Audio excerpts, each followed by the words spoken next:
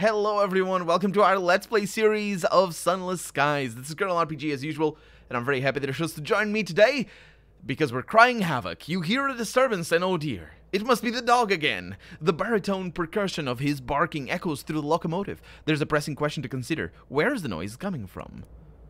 Where else would he go? Sure enough, the inadvisably big dog is down there, exultant to the, oh, it's the hold, of course. Exultant to the fond... to have found such a wonderful playground. Upon noticing your arrival, he becomes even more excited, gambolling about in eager figures of 8. He's too big to simply cart away. You'll need to figure out how to tempt him from the hold. Pet him into submission or tire him with a game of catch. I will die. Let's pet him into submission. Who wouldn't? How better to soothe the savage beast? You begin with his shaggy, silken ears. A good scratching that gives you leverage to start combing fingers through his pelt, massaging his underbelly, and nuzzling into his neck. By the time you're done, you're both half asleep, and the dog is exhausted into tail-wagging placidity. I am the best at managing the dog. Oh boy. Basically, having that dog is, you just get to make checks to not destroy your people. As far as I can tell, people can die from the dog. I think that might have happened. The first check, I think I failed. But apparently there's just a correct answer. Either that or it's a random choice, a random chance. I don't know if that's good design or not, if that is the case. Like, I know The Sims 1 did that. I know other games do that as well, where there's random encounters or random events, and what am I thinking? Darkest Dungeon, I think, does that. Yeah. So basically, what happens is you get an event like that, and no matter which choice you choose, there's always a 50% chance that it will succeed, and a 50% chance that it will fail. And so you need to write 4 different outcomes and still roll the dice. So it literally does not matter what you choose. It's still fun for the first playthrough, but I think that's why that's for an assailing. I don't need it. I think that's why I'm not a big fan of it from a design standpoint. For a Let's Play, it works perfectly. It's fine, whatever. It's a big dog. Who doesn't want a big dog? I mean, apart from all the inconveniences of the big... It's a big dog. Who would want a big dog? But you know what I mean. It's like... Who doesn't want a big dog? I don't know. Big dogs are good when they're somebody else's and you're on the beach. Well, actually dogs and beach is a little bit of a thing, but in a place where you can play with a dog. That's what they're good for. Because you don't have to spend money with a dog and you just get all the profits of playing the dog. Okay, there we go. Finally here. We have things and we need food. And I'm not sure our fuel situation is gonna last for very long. So, I need to sell wood. Required 5 consignments of good bronze wood for vital restoration works of the Parliament Undercroft. At least not fireworks. The member is beside herself with glee. Oh, wonderful! We'll be able to stock the good wines from Pan again. She coughs. I mean, reopen an important forum for facilitating bipartisan camaraderie. And I've gained a ministry stamped permit. And also a bit of experience. Just that. Also the money that we paid, which is actually pretty good because we need that. Caddies of teas. Well, I have some. I don't need to get that. I do need this, though. 1, 2, 3. That should be good enough. And we also need a port report. Never forget the port report. Also enjoy a scone. Jam first. And people are upset. Of course. Some people are very happy. That's also a thing. Compile a port report. Let's go ahead and do that. And that's good. Observe the people's perpetual thing. I don't think that I need anything here. Oh, no, I do. Hiccup. I do need to look for that person or info on that person that requires that can be pardoned. I don't remember where that was, though.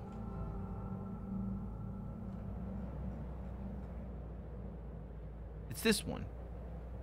The courtier's story. Ask about the disgraced former courtier. She had friends in Parliament.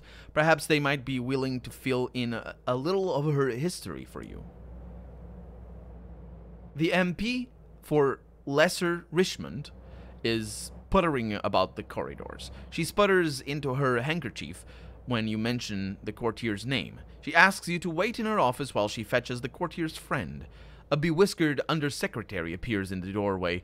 She offers you the MP's ginger biscuits and a dram of her whiskey. He makes sure the door is firmly closed before he'll tell you anything. Eventually, he finishes, quite red-faced. You are given to understand the throne was thoroughly cleaned afterwards. The same cannot be said for the courtier's reputation. Okay, well, I suppose I did that. And that's another potential courtier. It's another potential, these people are just arrested for, as far as I can tell, enjoying some worldly pleasures in inappropriate places, as far as I can tell. So that's just how it is. Yeah, let's not. Oh, I lose terror for ignoring the protest? This is fantastic. I did not know that. I suppose I also gain lose terror if I join it. I don't remember exactly. So I think we're done here. We're done here. I don't know where my words are going. So we have to go to the Clockwork Sun. We also have that's a terror, isn't it? What is that? Something ghastly. Oh, God, the aberration. I want to see what that is, but I also want to see what that is. So this looks like a good place to travel. Sure. I'm definitely not going to murder anybody. Myself, I mean. Definitely not going to die is what I mean to say. Murder and dying, that's the same thing at the end of the day. You just need to change who does it. Let's see. Going south immediately. So, due south. Not using our fuel, because that is our most precious commodity. It's not actually, it's very cheap, but...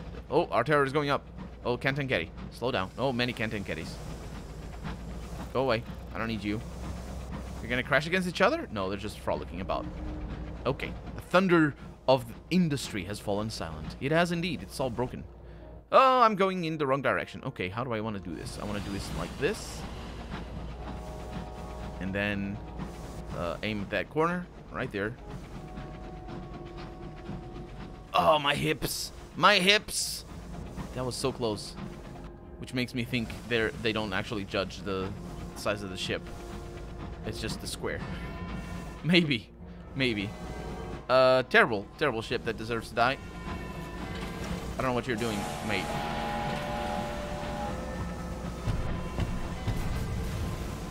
Yes, crash against the wall. Oh, loot! Break the coffins open, reduce my terror. Yes, please. Yeah, that was lucky, actually. An Albion Marauder. It's just a Marauder. Those are easy. If I need to fight it. My problem is the fuel. We had 5 when we left. Now we have 4. Yeah, if I don't, you know, the full steam ahead or strafe a whole lot, I'm good. Is this a thing? It is not. Another thing I'm noticing... Oh my god, look at that thing is rotating. Another thing I'm noticing is that the scouting is more important earlier in the game, because that's when you need, well, to find the cities and whatnot, but also when you need the money. The Tardy Brown is where we are. I feel that that's a reference to something. The sky yawns. London has scarcely touched these white panels. I bet I have been in there. That feels like the place I've been to, where I got scarred for life. Oh, no, not those. Oh, Jesus. No, go away. Oh, he saw me. Oh, jeez. That's bad. I don't like that. That's really bad. Also, this is... I don't remember what that is. I don't know what it gives me. I don't remember, but it's like something terrible. Like a strip of flesh or something awful like that. Something ghastly. And I was trying to think of another word for horrible. In English, British English. So those actually do crap their way through the skies. That's definitely what it looks like. Look at that. Oh no, there's another one. Oh crap. Literally. Hey, what's up? Okay. Yeah, they go down easily. Loose terror. Yeah, absolutely. Disperse the rubble. Ooh, really? I don't think I've ever done that one. The fragments could be a menace to passing engines. Cleared it out of the way as a service to the Skyfarers. You gently shunt the larger pieces away. The crew are heartened to be doing something for the general good. Good stuff. I'm not really sure how you do that in space or in sky, but you do that. Oh no. You did not need to do that. That's just a Marauder, isn't it? Yeah, I don't need you. Yeah, you're good. I've dealt with your kind before. Although I'm not actually losing you right now. Ooh, that was a good move though. That ramming from the side. That's the commander over there is a captain or whatever. Oh, what would he be? The leader of a... Oh no. It's out of my tails. Oh no. Oh, yeah, the moment it gets into range, it sort of tries to start dancing about, so it just loses my track.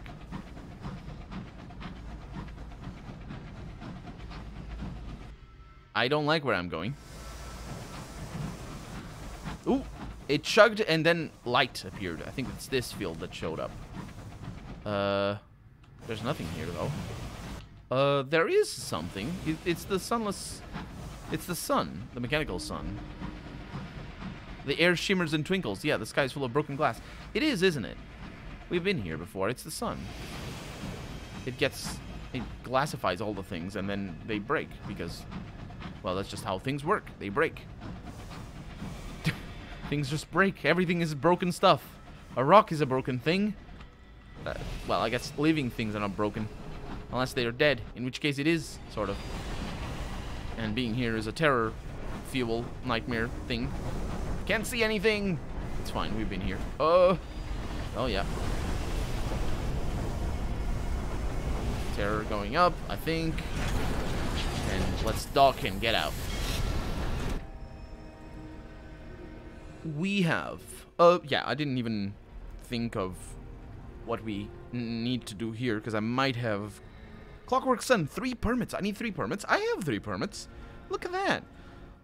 That's what I need for a mission. We'll look at that in a little bit. Looking at other... Office of Works, 3 unseasoned. I don't actually know what Office of Works is. It might be anywhere. Clockwork Sun, 3 permits, and that's about that, though. So nothing much. Nothing much. So let's start off with the bazaar. So we sell the tea and get ministry stamp permits. We have a lot of them, so we're going to spend them, which is good enough. The Clockwork Sun does not, of course, run on tea, but the battalion of engineers who maintain it surely must. Every month, a new tender for 3 caddies of dried tea is offered, regular as, yes, clockwork. Clockwork Sun lies to the southeast of London. A solitary foreman asks you to wheel the tea through the empty corridors of a storeroom, or to a storeroom. It is stacked with identical unopened dust-covered crates. Either the Sun's engineers don't like tea, unthinkable, or there are fewer of them than is presumed.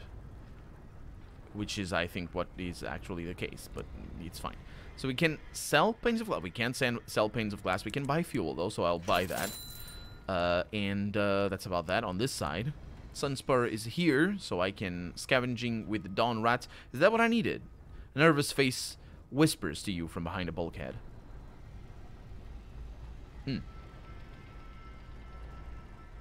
No. The dawn rats are not my rats. Do I even have them? I thought they left them behind.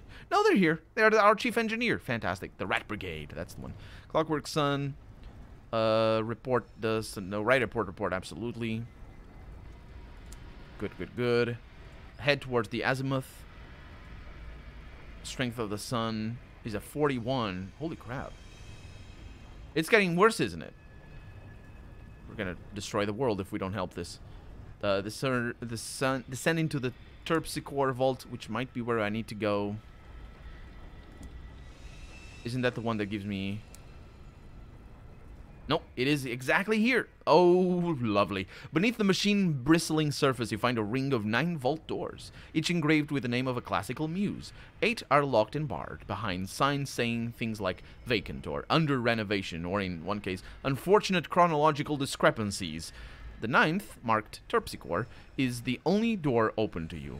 When you enter, your footsteps ring through dusty barracks and abandoned canteens. These are the engineers' quarters, but they are all on the surface, working. Except one. The broken steward has been working on the sun since before it first shone. She has been here far, far longer than any of the engineers above. The broken steward makes her way carefully towards you, cane clacking on the floor. She has a markedly stiff-limbed gait, and her arms creak as she moves her helmet. Yeah, she's glassified, as the other ones tend to be. Speak with the broken steward. She smiles, her teeth glint oddly. It's glass, you dummy. Let's bring 3 permits to the broken steward. I think she wants to live. Well, she wants to live for sure, but she wants to leave. And I think that's what it is. 1, to authorize the release of the half glass empty. Oh, no, that's for half glass empty. That's right. We're gonna get a new companion, I think. 1, to authorize the authorization, and a 3rd to confirm that the authorization has been authorized. That's fair enough. The steward takes the permits, shuffles through them, and then drops them straight into a waste paper bin. Seems to be in order, she says. I don't know why we were tasked with keeping prisoners here anyway. As far as I'm concerned, my job is to keep the bally lights on, not mess around in politics. Come on, I need to supervise releases personally. Not that it's ever come up before. Her mouth is a grim line as she redons her helmet. With the occasional hiss of pain, she makes her way to the surface. And I think we're gonna get half glass. Let me just mark this mission as done on my notebook here. Entering the glass house, the steward can only stare in horror at the state of the prisoners. Has she really been so isolated until now? The sun, she mutters. Broken, hateful thing. Damn it. Silently, she unlocks the empty cell, and then she quickly turns to leave. You hear something shatter. She limps away, knee crunching, leaning heavily on her cane. That's bad, isn't it? She's not gonna be okay, is she? The empty steps carefully from his cell. Half his face is contorted with rage and grief and relief. The other half is impassive. Thank you, says the freed prisoner. He pauses, struggling with himself, and then simply repeats, thank you. Shuffling awkwardly, partly assisted by your crew, the half-glass empty boards your train. It doesn't know where he wants to get you to go yet. He says, just away. And freeing the half-glass has been done, as far as I can tell. And an occurrence, your half-glass empty quality is now 1. Ah, thank you. It's lovely. And I'm not going to do anything else because I do need to get out of here because that thing is freaking me out over there. We do need to go around, though, so that's going to be a little bit of a problem because I want to explore that bit. And if I know this game, it's just going to be a dead end because, yeah, we'll see. But we're going to need to go around through here. And, so how's our terror? It is going up, but it's like it's just shining at me. Huh. Curious. Okay, let it be for right now. We'll figure it out. How is our half glass empty doing? Nope. That is just, yeah. We are probably just in waiting of him talking to us, as happens with the devil and other companions. The devil was actually an officer, but well, whatever. I was sort of hoping to get a new officer. So how are we gonna do this? I hope there's a corridor, because I like corridors. Give me corridors. That looks like a corridor to me. It's just glass.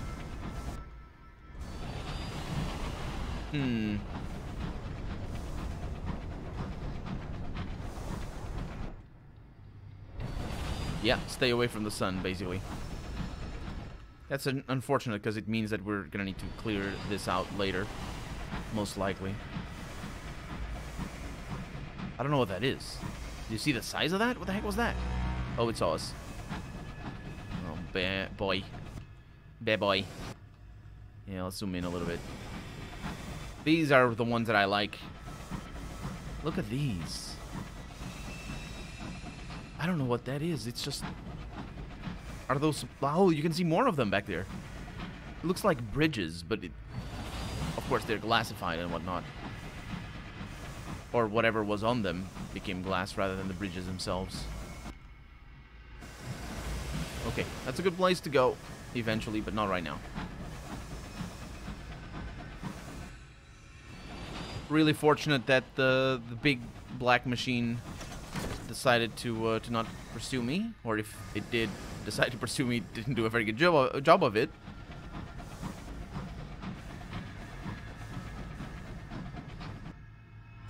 Just can hear the shimmering in the background. Okay, that looks like a dead end for sure, but it might not be. It is not. Is it? What is it called?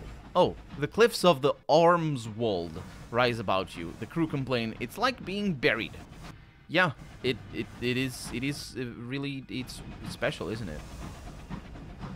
I don't fancy the idea of being buried, though. What the heck is that? What the heck is any of this? That is a place. So that's the end of the world there. Wreck of the Boatman. A wreck drifts just ahead. Fierce winds rock it like an empty cradle. Its black and silver bulk gleams in your lights as you search for its nameplate, the Boatman. Captain, a signaler wants your attention. That's an Acropolis line engine. Brought the dead to memoriam. His eyes widen. But it disappeared one eve.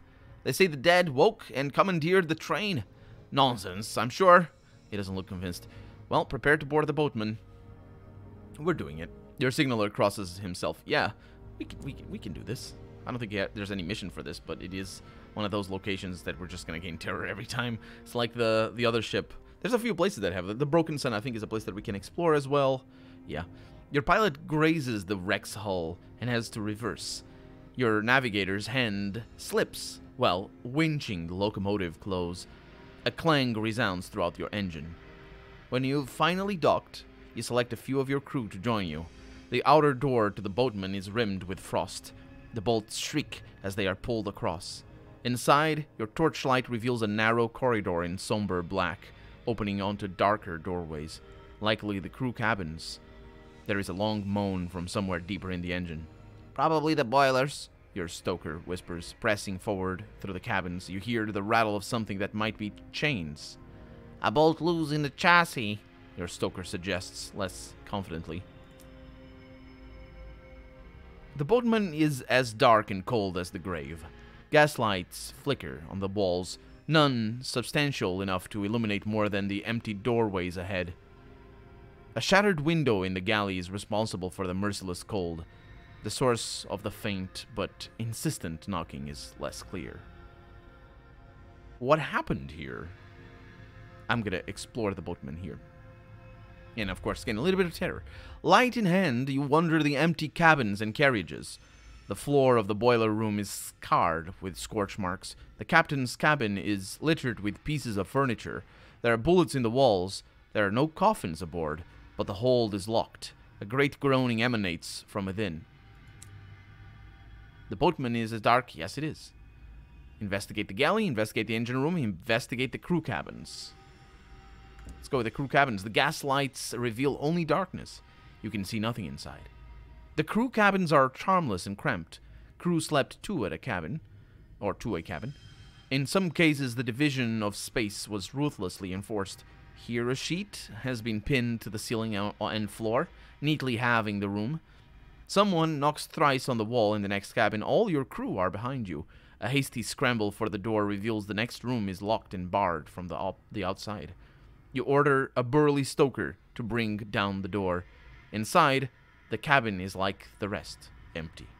Empty, that is, aside from the skeleton laid out on the bed, in a cassock rather than the Necropolis line uniform. The chaplain? A groaning can be heard from below, like the sound of a pipe before it bursts, or a particularly unhappy digestive tract. That's not a good... That's not a good analogy there. Or, it's not really an analogy, but anyway. Let's go to the engine room. Heat emanates from within. The air is as hot and dry as the heart of the work world. The incinerator has been switched on. Something is burning inside. Peering in, you can make out the remains of a bundle of black and silver uniforms, smoldering into ash. A gaslight gutters and dies. You are left in darkness. That's bad. Let's investigate the galley then. Something rattles inside.